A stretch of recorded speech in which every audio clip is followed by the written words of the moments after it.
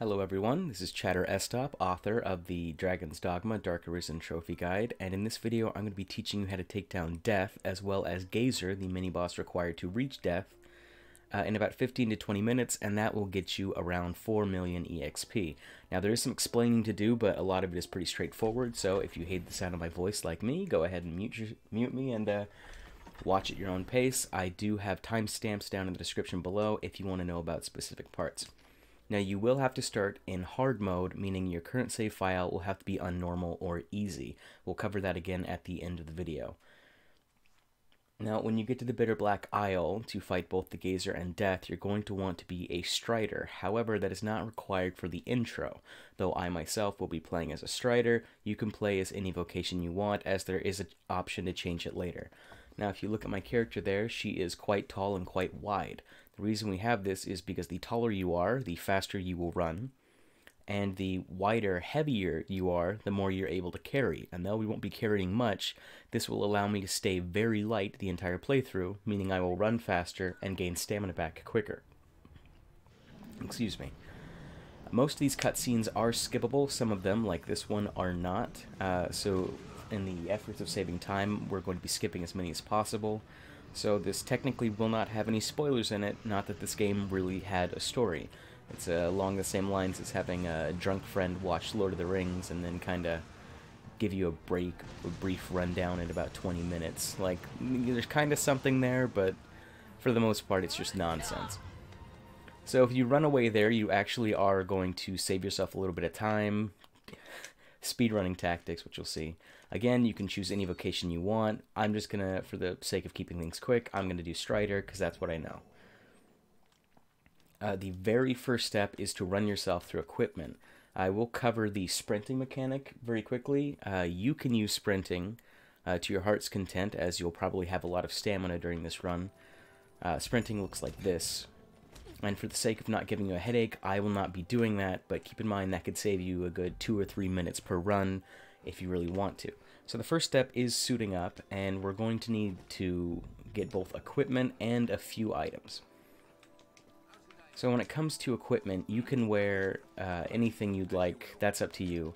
For the exception of your accessories, you're going to need barbed nails. If you have another accessory you like, you can wear it up to the point where you fight Death. Otherwise, you will need to have barbed nails on. And I will mention that again at the end of the video. I have the cheat clothing, which is one of the most powerful sets of outfits in the entire game. But you can use whatever you like. Then we're going to need a few things. Starting at the bottom, I'm going to bring with me 2 wake stones, just in case.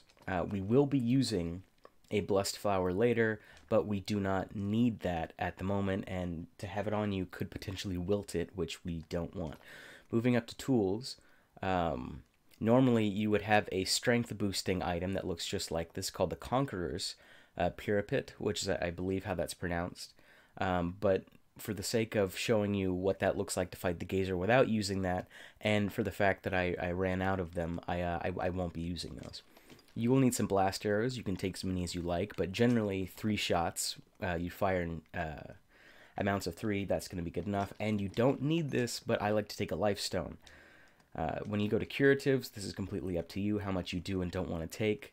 But I always like to have something for stamina, and I like to have something for health. Now, the mushrooms you just saw me grabbed are very light, and they grant you a ton of stamina. I love taking those with me. Now you see, even though I have 17.32 pounds, I'm still considered very light. So when I run away from this, I'm going to be draining the minimum amount of stamina and moving at my maximum speed. So we'll be leaving the, I think it's called Casardis, or Casardis. Not entirely sure, everything here has a stupid name. But just to kind of go over, you will always spawn, anytime you start this game, with 5 meat and 5 plant. They're not really useful. You can toss those out if you want. Right here we have our stamina mushroom. We have our health potion. If we go down to tools, we have our life stone for teleportation, and we have our blast arrows for killing Death. And in case we die, we do have some wake stones. Keep in mind we are also wearing barbed nails. That is the very important thing that you need.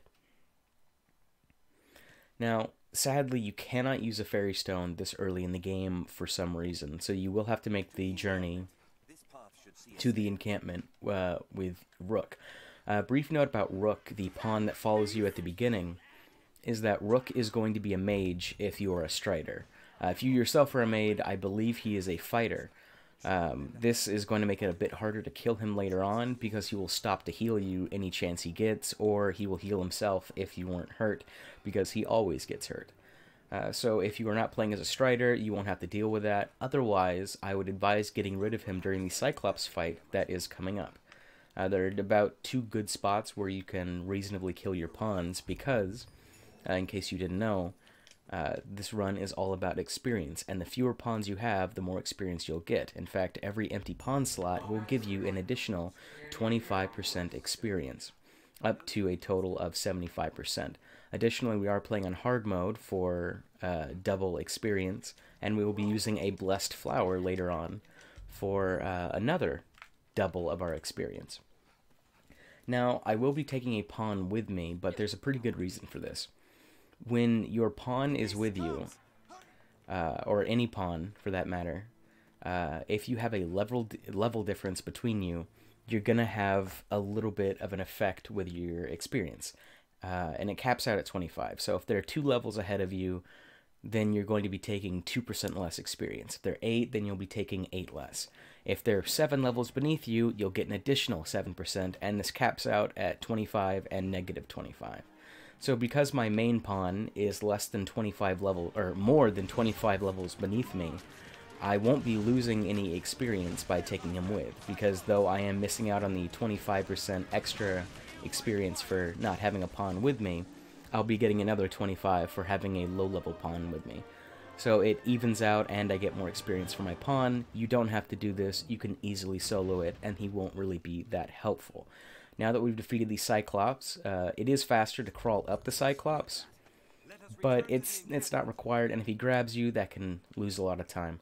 So make sure to throw him that way, because if he lands... Oh, I didn't get the ocean. If you see that little yellow skull, that means he's in a dying state, but he did not fall out of the map. It's a bit of a tricky toss, but you can just ignore him. No one else seems to care, so they're just going to leave him there. Moving back in here, we're going to come to a bit of a lull. Yeah, I'm trying to think about what information I have and have not covered. There's kind of a lot to this run. So this was originally, this idea was found at a different video by the man who did the Xbox Achievement Guide. I had to remember what they were called. Now, he did a pretty good video. It's not very optimized. He even does a few missions that you don't have to do. We're just going to walk past him. You don't need to do that. He will teleport you, but you can just walk out. You do not need to talk to Mercedes and defeat the Hydra. You can immediately leave the camp. And the Bitter Black Isle will be unlocked to you. You just have to unlock your pawn. That's as far as into the game as you need to go. Additionally, doing it this way will stop the forced dialogue. Normally, if you beat the Hydra and walk out, you'll be told that your cousin is missing and you are given the quest to go find her. It takes a few seconds, but this skips it. Additionally, if you accept, after you kill the Hydra, if you accept Mercedes' quest, the merchant will talk to you about his own quest, and these things just waste maybe a combined 6 seconds, but it's just a quality of life improvement. So at this point, normally you would have your main pawn with you, and if you didn't get rid of Rook at that cliffside, you'll notice that he is now gone. You would have him with you too. That's fine. There's another part in the run where you can get rid of both pawns. I won't be getting rid of my pawn, but I will show you where it is and how to do it. Keep in mind that to head to the Bitter Black Isle, you will need to be in nighttime, so we will have to come talk to the merchant and make it nighttime. You can do this earlier when you pick up your equipment, and it's about 6 one, half dozen the other. You know, completely up to you. I like to do it later because this will also refill my stamina. in case you run out, because though I have a lot of stamina, that's because I'm leveling up as Strider, which will give you a lot of stamina. You might have run out and then have to walk here. Again, you can go faster by doing this. I'm not doing that because that's very annoying to look at.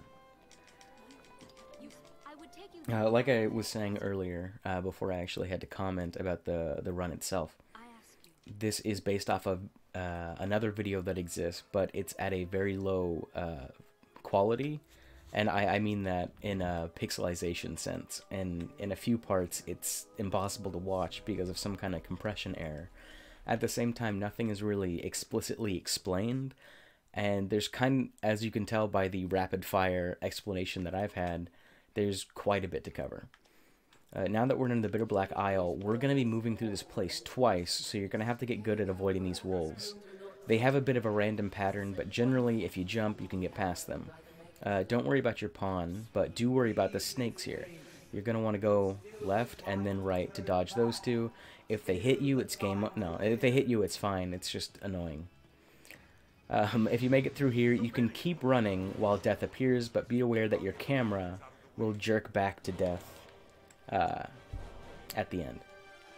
Your pawn may die here. I had that happen to me all of once. But keep in mind that that is something that can potentially happen to you.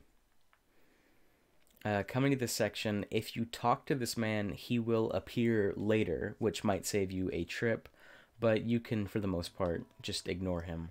That is the man I'm talking about. Alright, coming down here is generally where you would kill your pawns. Once we go through this door, we will enter a hallway, and at the end of the hallway will be a pit.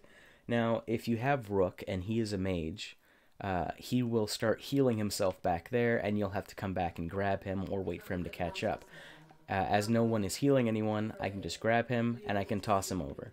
I don't want to do that, because I want him to be with me during the boss fight, so I'm going to let him tag along. Be careful not to let them hit you, because they will knock you down. It's a bit of a stun. Going through this cave, you will be accosted by some bats here, but you do not have to attack them. In fact, you do not have to attack anything except the Gazer and Death. Now, what we're trying to do right here is get the Void Key to go to the area we actually want to go to. So we'll have to go into this room and climb to the very top. Your stamina will probably be much lower than mine, as I am near the top of the leveling system. So just remember to refill your stamina, because this is not a place you want to stop. As you'll see, the mushrooms, very light, and they give me quite a bit of stamina. There is a neat place to collect them later on when we're fighting the Gazer, and I'll point that out when we get to it. This man right here will throw a fireball at you, and it's about a 50-50 if you're able to dodge him or not. If you are using a mage at this point, because remember, you do not have to play a Strider if you don't want to, or if you have double jump, you can actually just run up the spiral right beneath me. But I'm not going to do that, just for the sake of doing what I've practiced. Now, once you grab the Void Key, which you'll see new, if you see new under Special, that means that you have the Void Key, you can use a Life Stone to go back to the beginning of the island. If you do not want to use a Life Stone, you can just run back to the center area. It's completely fine, but I think this is a little bit faster, and it also allows me to rest. Now, when you go to talk to her for the first time, it will initiate a little cutscene, which you can skip. So I'll go ahead and rest, just to kind of top myself off, get my stamina back, and then I will talk to her to get the Blessed Flower. We go to, right, Special. Yes, thank you. So I will carry that on me, and you'll see I now have Weal, and that's W-E-A-L. If you look at the bottom left, to the right of my health bar, you'll see a little lucky charm. That means I am now earning twice the amount of experience, and this does stack with the hard mode and lack of pawns. Again, as you'll see with my pawn, he is less than 25, or he is more than 25 levels below me, so he's going to give me an extra 25% even though he's here. Pawn, your pawn at least, will gain a substantial EXP bonus if he's beneath you, because the devs really wanted you to be around the same level. So if he's above you by adventuring with other people, then he won't level up as fast, and if you let him die, didn't use him, so he didn't level up as much as you, well, then he'll start getting a lot more experience. That's just a fun fact. It's not really relevant to the run. Additionally, when you go past the wolves, you can run through the boxes on the left and hop down. You will take some damage, but it is slightly faster. Now, if you ran down from there, I pointed at my TV like you could see me, then you'll need to talk to him to get your blessed flower. As you can see right here, you can manage your stored items just like that. Otherwise, you won't be able to have Weal. Now, there are other items that will grant Weal. In fact, I think there's just the one. But Blessed Flower is the easiest one to get, because if you have one, then you have all the Blessed Flowers you're ever going to need. These do normally wilt in one game day, but as long as you put it back in your storage before that day is up, it will be completely fine, and you can use this as much as you want. Seeing as how we don't spend one in-game day in the Bitter Black Isle, you can use this as much as you want for the tactic. You'll notice that earlier when I went to grab it, I had 8 of them. That's because I thought that they would be used, but they do not. Additionally, I should point out that anything you collect while you are in this run will carry over next time you attempt it. So when you kill the Gazer, for example, if he drops a piece of gear or something that you'd like, feel free to pick it up. You'll be wasting a little bit of time, but it's not an issue. Now right here, you can go right, but I like to go left. I think it's a tiny bit faster. Where these Saurians are is a bit hit or miss, or a bit random, I should say, but they're generally not an issue. Alright, and we make it all the way to the first Gazer fight. Now, I'm not going to pick any up because I don't... Oh, sorry, I was not keeping an eye on my stamina. But right there, you will see one mushroom there and another mushroom right there. Picking those up, those are the mushrooms that I've been using. They are incredibly helpful. Now, normally at this point, you could go down to Tools and use your Conqueror's Pripyat, or Parapet, one of the two, and you could use up to 4 to bolster your strength, but I want to show you what it looks like when you don't have that. So if you jump over here, you have just enough to grab him if he doesn't move back, but he did move back just a tiny bit, and I did not max out that jump, so I did fall. But it's not too much of an issue because I didn't buff my damage. He's not going to die before he bites me out of his mouth, which you'll see.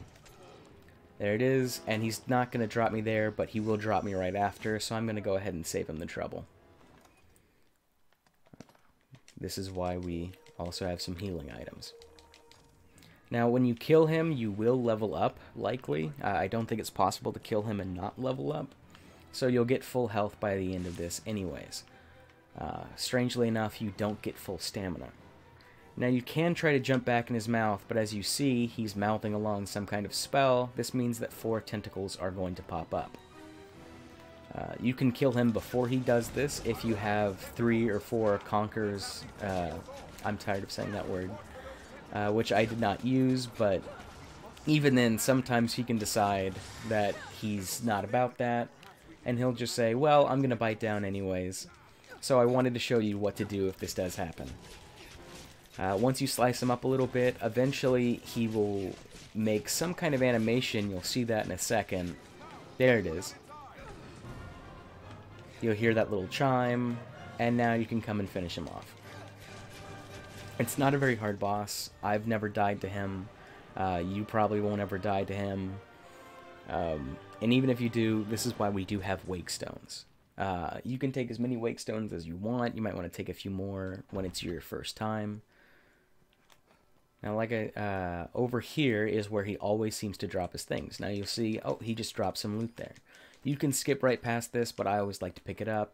Sure, it adds a few seconds, but you do get something nifty. Now you'll notice that while I only leveled up just 1 or 2 levels, my pawns seemed to level up, I think, I want to say 6? I wasn't exactly looking. That's because they get a massive boost to their EXP. All right, so here's the part where death comes into play. Now, at this point, you should make sure that you are wearing the 2 barbed nails, which you'll see right here with the armor and plus. That means you're wearing 2 of them. At the same time, you should equip your blast arrows. Now, if you are missing any of these, or you notice, oh, I don't have Weal on anything, you can go through this gate, up those stairs, and you can talk to the lady. And she will allow you to manage everything in your inventory, so it's not a problem. Now, going into this room, it does not always save. For example, it didn't save right here. So we'll make our own save right here, because death does not always go down on the first hit or the first try, so you might have to end yourself. If you have the God's Bane, you can quick retry that way, but I like to just jump to my death. So we are going to use 5-fold flurry to launch 5 arrows at once, and these are blast arrows. So death goes down, and we will see my rank increase right there. I believe yep, infinity means that you have reached level 200, and there's the trophy for reaching 200, if that's what you were looking for. So normally, what you would do in this situation, you don't have to leave the room, I just like to, just to be safe. But you would go into options, and you'd have to change this down to normal mode. Then, when you quit out to the main menu, you can now restart hard mode and repeat this process as much as you want. I'm not going to do that because I'm level 200 now, and I have the video guide, so there's no reason for me to do that. But I sincerely hope that you enjoyed this video, and I will be linking the original video down in the description and in a pinned comment. So if you found this video, please help support the person who found it to begin with the route. Thank you for watching, and